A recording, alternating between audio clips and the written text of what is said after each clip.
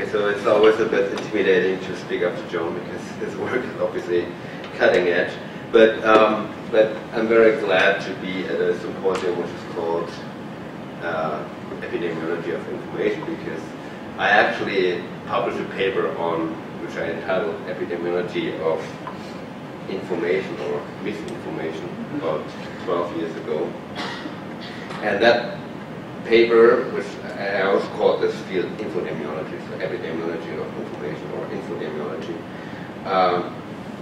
That paper was at the time inspired by the discussions around quality of information on the internet and the concern that people consume dubious health information on the internet and what kind of effect this would have on public health.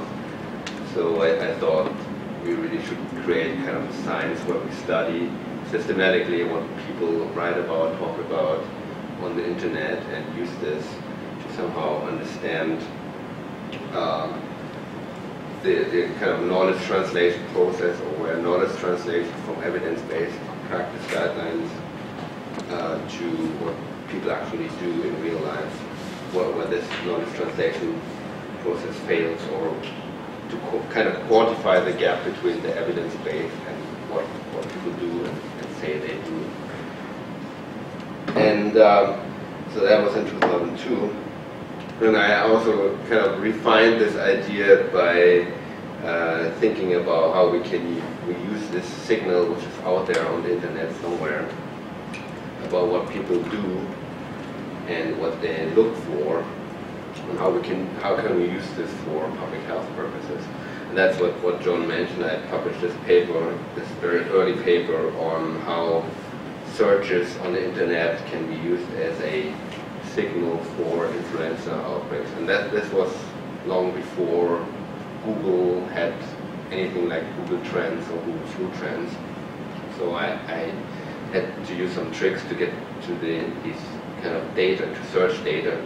But essentially what this paper showed 2 years before Google actually did this was that there was some sort of correlation and some sort of predictive value of internet searches predicting influenza outbreaks. So again, I called this infodemiology.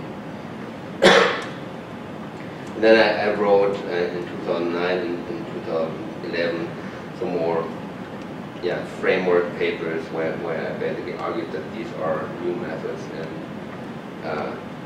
for public health.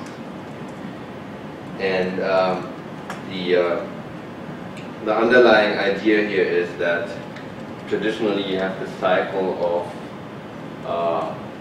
there is some sort of population behavior out there, there's some health status out there in the population, and this is measured by traditional epidemiological methods like gathering data through polls or from clinics, etc.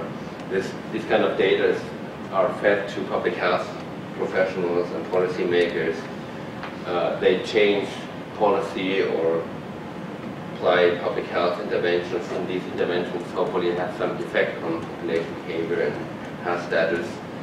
And that again is measured by epidemiological methods. But this is a very slow process. At the same time, the argument is that everything what people do and their attitudes and their health status is somehow reflected by data on the internet.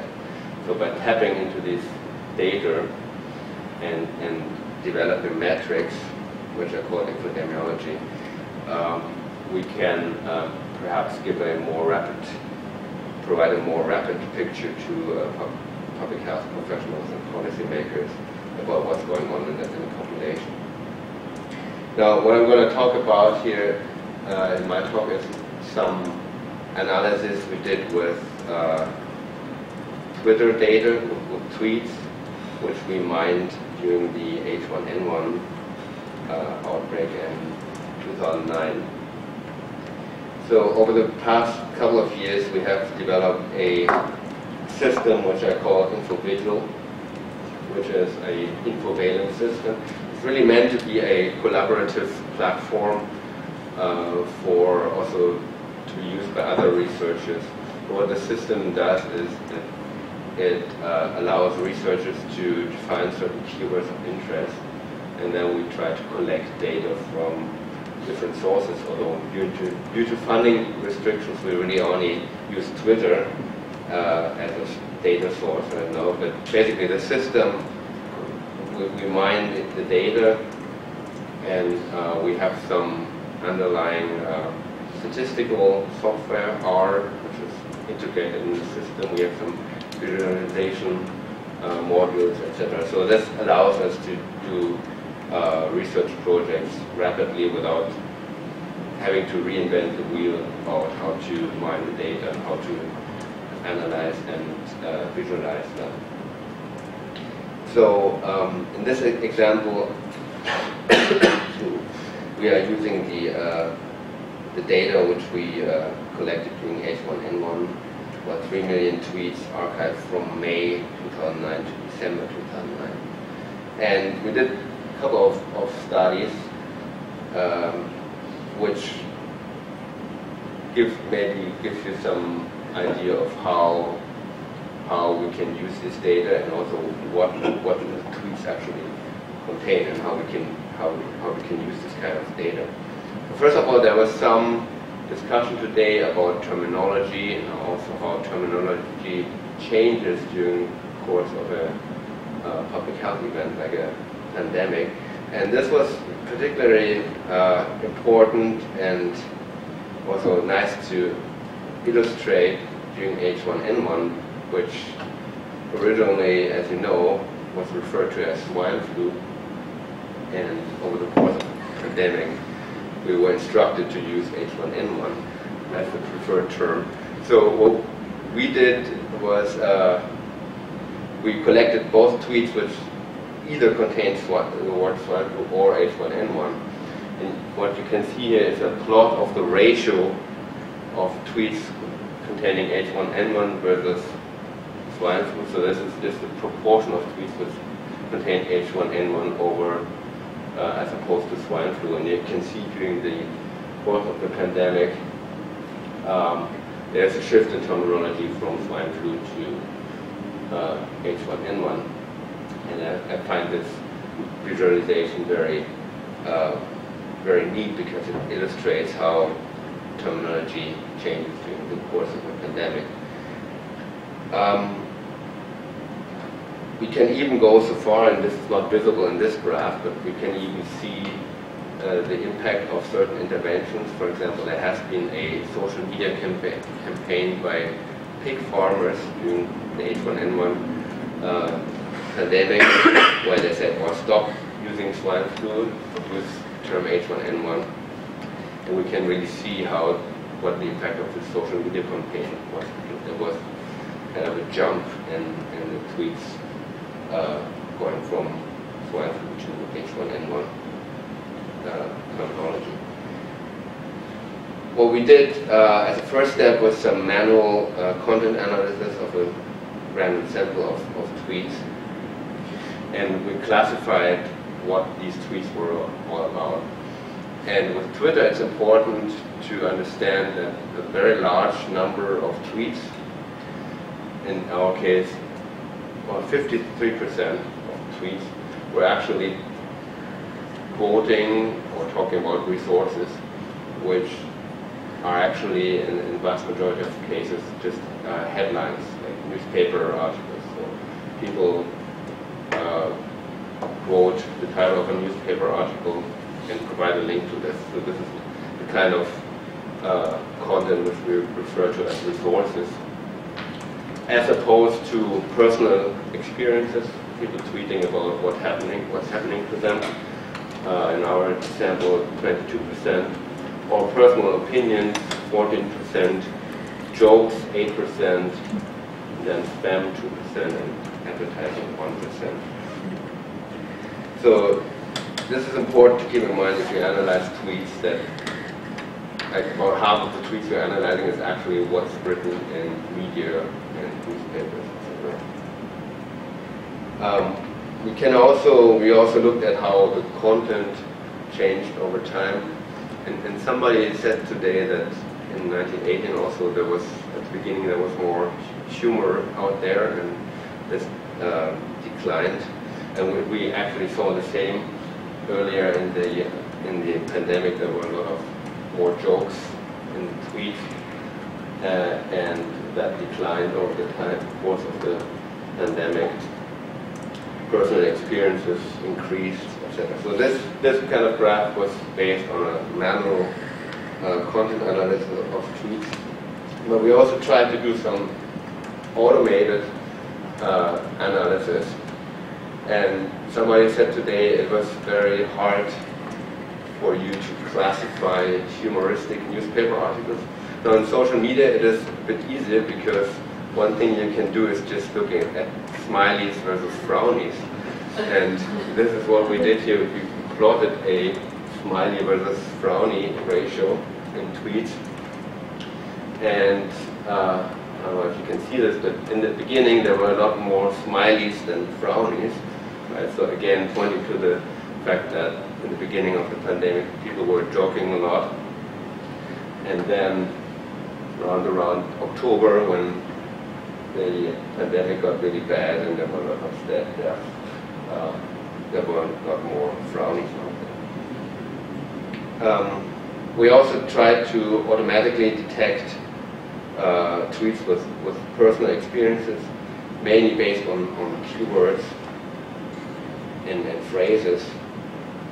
And basically what these two peaks show, that this coincided very well with the two peaks in H1N1 incidents. So if you correlate the tweets which contain personal experiences with the H1N1 incidents, there was a pretty amazing correlation here.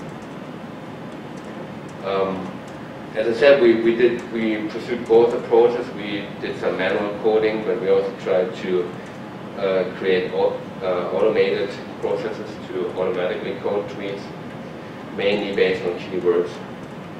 And this just shows you that the manual coding and the automated coding was easier for some categories. For example, if you want to code a question, it is easy to do in an automated fashion, because all you have to do is looking for a question mark, and then it's obvious that the tweet contains a question.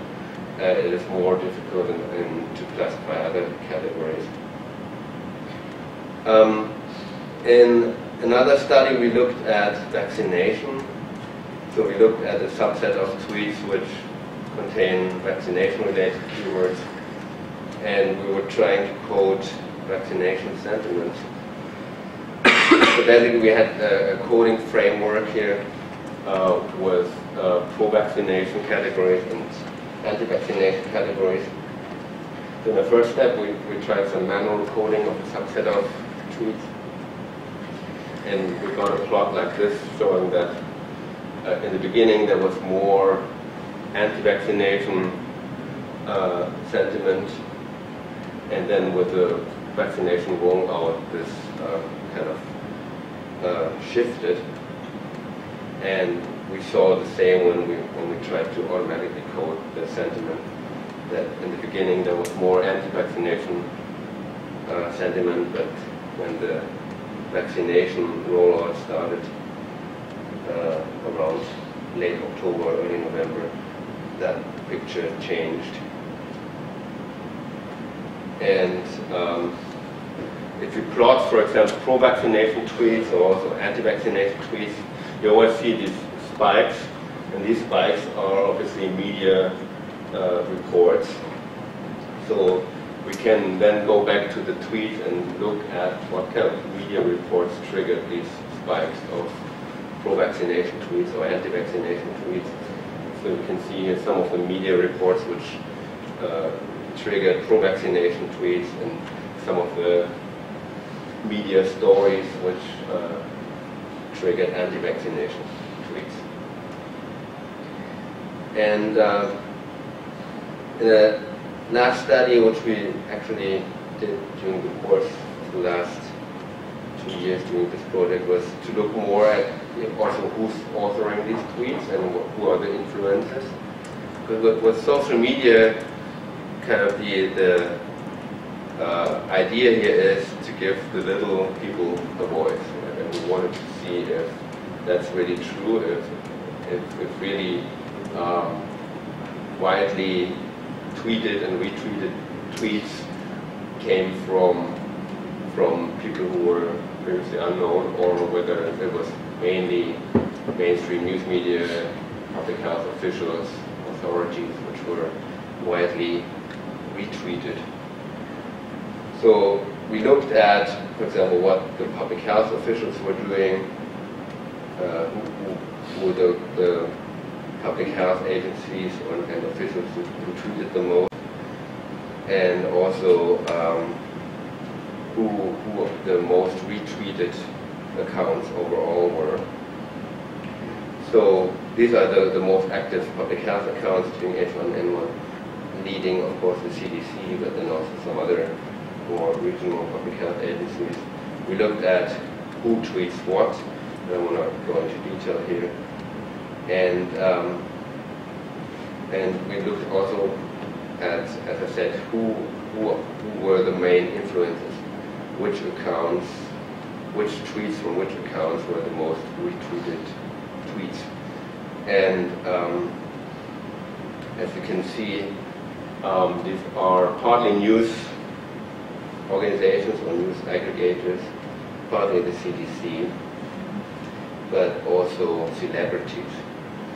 So 55% of the top 20 most retweeted accounts were news and news aggregators, 20% were public health agencies, then 10% were celebrities. Somebody like Jim Carrey or Bill Maher tweeting something, and that's massively retweeted. Only 10% alternative health and 5% from entertainment sources. And we didn't find a single instance where there was kind of what I would call the little man's voice being massively rebroadcast. So it's all really the more traditional news media, traditional authorities, and celebrities, which kind of stresses the role of celebrities during a outbreak to change public behavior. So that's just to give you a quick flavor of what kind of research we can do with tweets. And the website I mentioned, InfoVigil, is available under infodemiology.org.